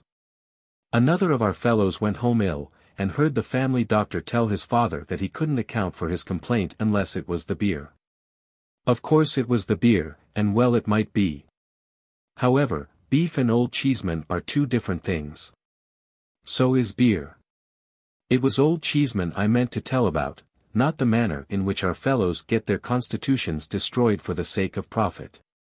Why, look at the pie crust alone. There's no flakiness in it. It's solid, like damp lead. Then our fellows get nightmares, and are bolstered for calling out and waking other fellows. Who can wonder? Old Cheeseman one night walked in his sleep, put his hat on over his nightcap, got hold of a fishing rod and a cricket bat, and went down into the parlour, where they naturally thought from his appearance he was a ghost. Why, he never would have done that if his meals had been wholesome. When we all begin to walk in our sleeps, I suppose they'll be sorry for it. Old Cheeseman wasn't second Latin master then, he was a fellow himself. He was first brought there, very small, in a post-chaise, by a woman who was always taking snuff and shaking him, and that was the most he remembered about it. He never went home for the holidays. His accounts, he never learnt any extras, were sent to a bank, and the bank paid them, and he had a brown suit twice a year, and went into boots at 12. They were always too big for him, too. In the midsummer holidays, some of our fellows who lived within walking distance, used to come back and climb the trees outside the playground wall, on purpose to look at Old Cheeseman reading there by himself. He was always as mild as the tea, and that's pretty mild, I should hope, so when they whistled to him, he looked up and nodded, and when they said, "Hello, Old Cheeseman, what have you had for dinner?" he said, "Boiled mutton." And when they said, "And it's solitary, Old Cheeseman," he said, "It is a little dull sometimes," and then they said, "Well, goodbye, Old Cheeseman," and climbed down again. Of course it was imposing on Old Cheeseman to give him nothing but boiled mutton through a whole vacation, but that was just like the system. When they didn't give him boiled mutton, they gave him rice pudding, pretending it was a treat. And saved the butcher. So Old Cheeseman went on. The holidays brought him into other trouble besides the loneliness, because when the fellows began to come back, not wanting to, he was always glad to see them. Which was aggravating when they were not at all glad to see him, and so he got his head knocked against walls, and that was the way his nose bled. But he was a favorite in general. Once a subscription was raised for him. And, to keep up his spirits, he was presented before the holidays with 2 white mice, a rabbit, a pigeon, and a beautiful puppy. Old Cheeseman cried about it, especially soon afterwards, when they all ate one another. Of course Old Cheeseman used to be called by the names of all sorts of cheeses, Double Gloucesterman, Family Cheshireman, Dutchman, North Wiltshireman, and all that. But he never minded it. And I don't mean to say he was old in point of years, because he wasn't, only he was called from the first, Old Cheeseman. At last, Old Cheeseman was made second Latin master. He was brought in one morning at the beginning of a new half, and presented to the school in that capacity as Mr. Cheeseman. Then our fellows all agreed that Old Cheeseman was a spy, and a deserter, who had gone over to the enemy's camp, and sold himself for gold. It was no excuse for him that he had sold himself for very little gold, £2.10 a quarter in his washing, as was reported. It was decided by a parliament which sat about it, that Old Cheeseman's mercenary motives could alone be taken into account, and that he had coined our blood for drachmas. The parliament took the expression out of the quarrel scene between Brutus and Cassius. When it was settled in this strong way that Old Cheeseman was a tremendous traitor, who had wormed himself into our fellows' secrets on purpose to get himself into favor by giving up everything he knew. All courageous fellows were invited to come forward and enroll themselves in a society for making a set against him. The president of the society was first boy, named Bob Tarter. His father was in the West Indies, and he owned, himself, that his father was worth millions. He had great power among our fellows, and he wrote a parody, beginning, "Who made believe to be so meek that we could hardly hear him speak, yet turned out an informing sneak, Old Cheeseman." And on in that way through more than a dozen verses, which he used to go and sing, every morning, close by the new master's desk. He trained one of the low boys, too, a rosy-cheeked little brass who didn't care what he did, to go up to him with his Latin grammar one morning, and say it so, nominativus pronominum, Old Cheeseman, raro exprimator, was never suspected. Nisi distinctionis, of being an informer, aut emphasis gratia, until he proved one. Ut, for instance, vos damnastis, when he sold the boys. Quasi, as though, dicat, he should say, praeterea nemo, I'm a Judas. All this produced a great effect on Old Cheeseman. He had never had much hair. But what he had, began to get thinner and thinner every day. He grew paler and more worn, and sometimes of an evening he was seen sitting at his desk with a precious long snuff to his candle, and his hands before his face, crying. But no member of the society could pity him, even if he felt inclined, because the president said it was Old Cheeseman's conscience. So Old Cheeseman went on, and didn't he lead a miserable life? Of course the Reverend turned up his nose at him, and of course she did, because both of them always do that at all the masters, but he suffered from the fellows most, and he suffered from them constantly. He never told about it, that the society could find out, but he got no credit for that, because the president said it was Old Cheeseman's cowardice. He had only one friend in the world, and that one was almost as powerless as he was, for it was only Jane. Jane was a sort of wardrobe woman to our fellows, and took care of the boxes. She had come at first, I believe, as a kind of apprentice, some of our fellows say from a charity, but I don't know, and after her time was out, had stopped at so much a year. So little a year, perhaps I ought to say, for it is far more likely. However, she had put some pounds in the savings bank, and she was a very nice young woman. She was not quite pretty, but she had a very frank, honest, bright face, and all our fellows were fond of her. She was uncommonly neat and cheerful, and uncommonly comfortable and kind. And if anything was the matter with a fellow's mother, he always went and showed the letter to Jane. Jane was Old Cheeseman's friend. The more the society went against him, the more Jane stood by him. She used to give him a good-humored look out of her still-room window, sometimes, that seemed to set him up for the day. She used to pass out of the orchard and the kitchen garden, always kept locked, I believe you, through the playground, when she might have gone the other way, only to give a turn of her head, as much as to say, keep up your spirits. To Old Cheeseman. His slip of a room was so fresh and orderly that it was well known who looked after it while he was at his desk. And when our fellows saw a smoking hot dumpling on his plate at dinner, they knew with indignation who had sent it up. Under these circumstances, the society resolved, after a quantity of meeting and debating, that Jane should be requested to cut Old Cheeseman dead, and that if she refused, she must be sent to Coventry herself. So a deputation, headed by the president, was appointed to wait on Jane, and inform her of the vote the society had been under the painful necessity of passing.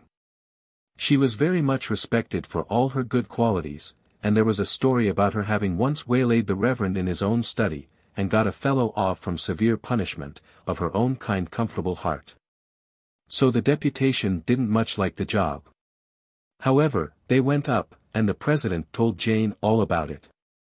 Upon which Jane turned very red, burst into tears, informed the president and the deputation, in a way not at all like her usual way, that they were a parcel of malicious young savages, and turned the whole respected body out of the room. Consequently it was entered in the society's book, kept in astronomical cipher for fear of detection, that all communication with Jane was interdicted, and the president addressed the members on this convincing instance of Old Cheeseman's undermining. But Jane was as true to Old Cheeseman as Old Cheeseman was false to our fellows, in their opinion, at all events, and steadily continued to be his only friend. It was a great exasperation to the society, because Jane was as much a loss to them as she was a gain to him, and being more inveterate against him than ever, they treated him worse than ever. At last, one morning, his desk stood empty, his room was peeped into, and found to be vacant, and a whisper went about among the pale faces of our fellows that Old Cheeseman, unable to bear it any longer, had got up early and drowned himself. The mysterious looks of the other masters after breakfast, and the evident fact that Old Cheeseman was not expected, confirmed the society in this opinion. Some began to discuss whether the president was liable to hanging or only transportation for life, and the president's face showed a great anxiety to know which. However, he said that a jury of his country should find him game. And that in his address he should put it to them to lay their hands upon their hearts and say whether they as Britons approved of informers, and how they thought they would like it themselves. Some of the society considered that he had better run away until he found a forest where he might change clothes with a woodcutter, and stain his face with blackberries. But the majority believed that if he stood his ground, his father, belonging as he did to the West Indies, and being worth millions, could buy him off. All our fellows' hearts beat fast when the Reverend came in, and made a sort of a Roman, or a field marshal, of himself with the ruler, as he always did before delivering an address. But their fears were nothing to their astonishment when he came out with the story that Old Cheeseman, so long our respected friend and fellow pilgrim in the pleasant plains of knowledge, he called him, oh yes, I dare say, much of that, was the orphan child of a disinherited young lady who had married against her father's wish, and whose young husband had died, and who had died of sorrow herself. And whose unfortunate baby, Old Cheeseman, had been brought up at the cost of a grandfather who would never consent to see it, baby, boy, or man, which grandfather was now dead. And serve him right, that's my putting in, and which grandfather's large property, there being no will, was now, and all of a sudden and forever, Old Cheeseman's. Our so long respected friend and fellow pilgrim in the pleasant plains of knowledge, the Reverend wound up a lot of bothering quotations by saying, would come among us once more, that day fortnight, when he desired to take leave of us himself. In a more particular manner.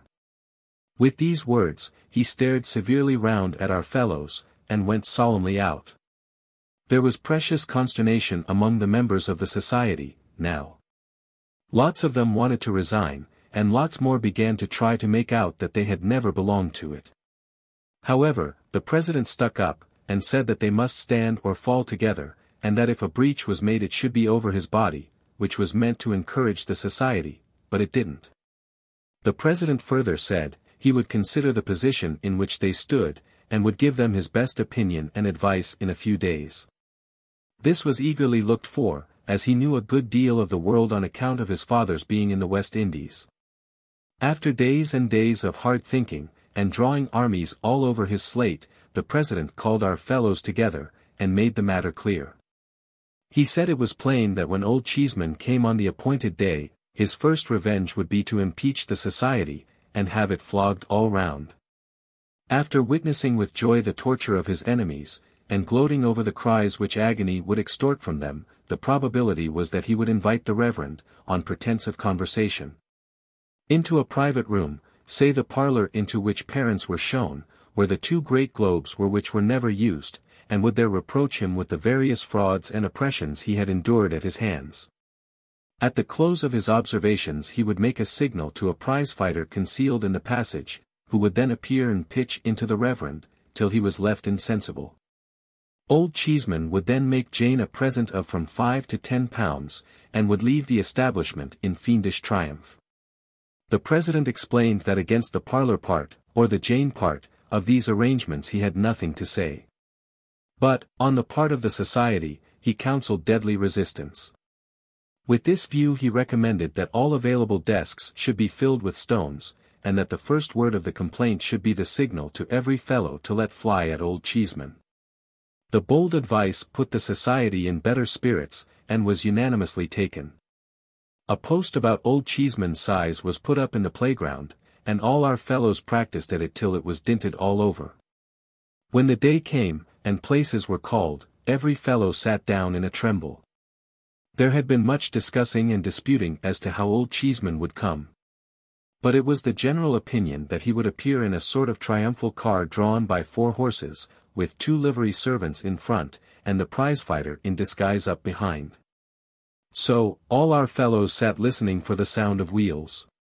But no wheels were heard, for Old Cheeseman walked after all, and came into the school without any preparation. Pretty much as he used to be, only dressed in black. "Gentlemen," said the Reverend, presenting him, "our so long respected friend and fellow pilgrim in the pleasant plains of knowledge, is desirous to offer a word or two. Attention, gentlemen, one and all." Every fellow stole his hand into his desk and looked at the president. The president was all ready, and taking aim at Old Cheeseman with his eyes. What did Old Cheeseman then, but walk up to his old desk, look round him with a queer smile as if there was a tear in his eye, and begin in a quavering, mild voice, "My dear companions and old friends." Every fellow's hand came out of his desk, and the president suddenly began to cry. "My dear companions and old friends," said Old Cheeseman, "you have heard of my good fortune. I have passed so many years under this roof, my entire life so far, I may say, that I hope you have been glad to hear of it for my sake. I could never enjoy it without exchanging congratulations with you. If we have ever misunderstood one another at all, pray, my dear boys, let us forgive and forget. I have a great tenderness for you, and I am sure you return it. I want in the fullness of a grateful heart to shake hands with you every one. I have come back to do it, if you please, my dear boys." Since the president had begun to cry, several other fellows had broken out here and there, but now, when Old Cheeseman began with him as first boy, laid his left hand affectionately on his shoulder and gave him his right. And when the president said, "Indeed, I don't deserve it, sir, upon my honor I don't," there was sobbing and crying all over the school. Every other fellow said he didn't deserve it, much in the same way. But Old Cheeseman, not minding that a bit, went cheerfully round to every boy, and wound up with every master, finishing off the Reverend last.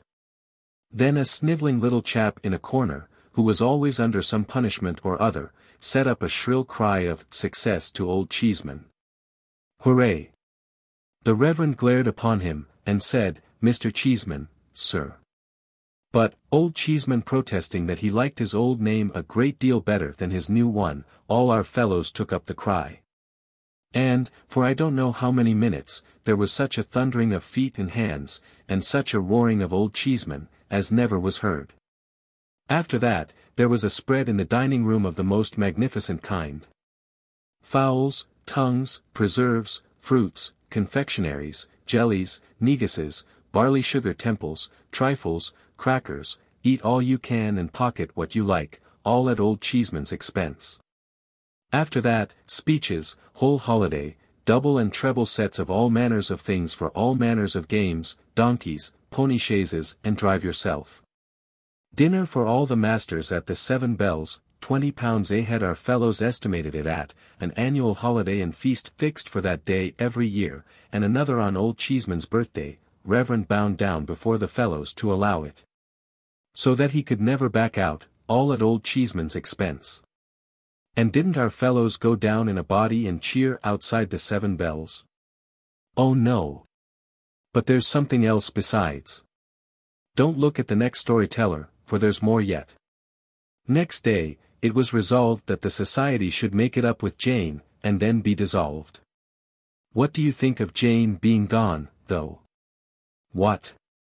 Gone forever, said our fellows, with long faces.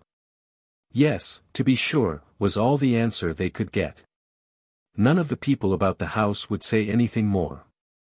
At length, the first boy took upon himself to ask the Reverend whether our old friend Jane was really gone.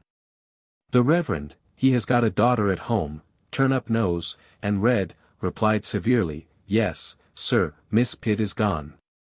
The idea of calling Jane, Miss Pitt. Some said she had been sent away in disgrace for taking money from Old Cheeseman. Others said she had gone into Old Cheeseman's service at a rise of £10 a year. All that our fellows knew, was, she was gone. It was 2 or 3 months afterwards, when, one afternoon, an open carriage stopped at the cricket field, just outside bounds, with a lady and gentleman in it, who looked at the game a long time and stood up to see it played. Nobody thought much about them, until the same little snivelling chap came in, against all rules, from the post where he was scout, and said, "It's Jane." Both 11s forgot the game directly, and ran crowding round the carriage. It was Jane. In such a bonnet. And if you'll believe me, Jane was married to Old Cheeseman. It soon became quite a regular thing when our fellows were hard at it in the playground, to see a carriage at the low part of the wall where it joins the high part, and a lady and gentleman standing up in it, looking over. The gentleman was always Old Cheeseman, and the lady was always Jane. The first time I ever saw them, I saw them in that way. There had been a good many changes among our fellows then, and it had turned out that Bob Tarter's father wasn't worth millions. He wasn't worth anything. Bob had gone for a soldier, and Old Cheeseman had purchased his discharge. But that's not the carriage. The carriage stopped, and all our fellows stopped as soon as it was seen. "So you have never sent me to Coventry after all," said the lady, laughing, as our fellows swarmed up the wall to shake hands with her. "Are you never going to do it?" "Never. Never. Never," on all sides. I didn't understand what she meant then, but of course I do now. I was very much pleased with her face though, and with her good way, and I couldn't help looking at her, and at him too, with all our fellows clustering so joyfully about them. They soon took notice of me as a new boy, so I thought I might as well swarm up the wall myself, and shake hands with them as the rest did. I was quite as glad to see them as the rest were, and was quite as familiar with them in a moment. "Only a fortnight now," said Old Cheeseman, "to the holidays. Who stops? Anybody?" A good many fingers pointed at me, and a good many voices cried, "He does." For it was the year when you were all away. And rather low I was about it, I can tell you. "Oh," said Old Cheeseman. "But it's solitary here in the holiday time. He had better come to us." So I went to their delightful house, and was as happy as I could possibly be. They understand how to conduct themselves towards boys, they do. When they take a boy to the play, for instance, they do take him. They don't go in after it's begun, or come out before it's over. They know how to bring a boy up, too. Look at their own. Though he is very little as yet, what a capital boy he is. Why, my next favorite to Mrs. Cheeseman and Old Cheeseman, is young Cheeseman. So, now I have told you all I know about Old Cheeseman. And it's not much after all, I am afraid. Is it? Nobody's story. He lived on the bank of a mighty river, broad and deep, which was always silently rolling on to a vast undiscovered ocean. It had rolled on, ever since the world began. It had changed its course sometimes, and turned into new channels, leaving its old ways dry and barren, but it had ever been upon the flow, and ever was to flow until time should be no more. Against its strong, unfathomable stream, nothing made head. No living creature, no flower, no leaf, no particle of animate or inanimate existence, ever strayed back from the undiscovered ocean. The tide of the river set resistlessly towards it.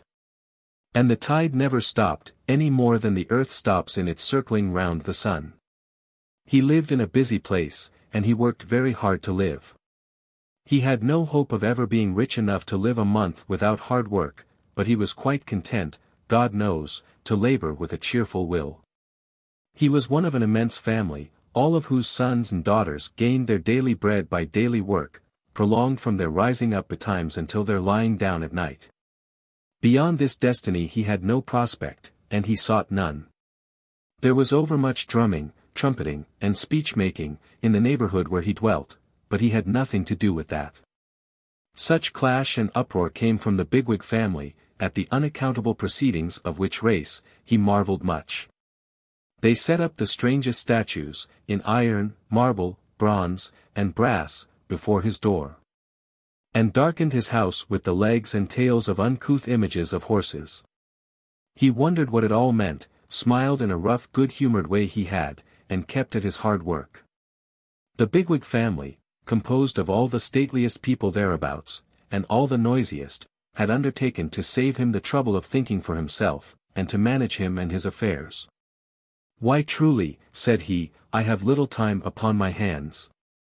And if you will be so good as to take care of me, in return for the money I pay over, for the bigwig family were not above his money, I shall be relieved and much obliged, considering that you know best." Hence the drumming, trumpeting, and speech-making, and the ugly images of horses which he was expected to fall down and worship. "I don't understand all this," said he, rubbing his furrowed brow confusedly. "But it has a meaning, maybe, if I could find it out." "It means," returned the bigwig family, suspecting something of what he said, "honor and glory in the highest, to the highest merit." "Oh," said he. And he was glad to hear that. But, when he looked among the images in iron, marble, bronze, and brass, he failed to find a rather meritorious countryman of his, once the son of a Warwickshire wool dealer, or any single countryman whomsoever of that kind. He could find none of the men whose knowledge had rescued him and his children from terrific and disfiguring disease, whose boldness had raised his forefathers from the condition of serfs, whose wise fancy had opened a new and high existence to the humblest, whose skill had filled the working man's world with accumulated wonders. Whereas, he did find others whom he knew no good of, and even others whom he knew much ill of. "Humph," said he. "I don't quite understand it." So, he went home, and sat down by his fireside to get it out of his mind. Now, his fireside was a bare one, all hemmed in by blackened streets, but it was a precious place to him. The hands of his wife were hardened with toil, and she was old before her time, but she was dear to him. His children, stunted in their growth, bore traces of unwholesome nurture, but they had beauty in his sight. Above all other things, it was an earnest desire of this man's soul that his children should be taught.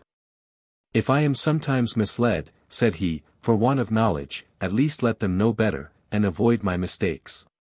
If it is hard to me to reap the harvest of pleasure and instruction that is stored in books, let it be easier to them."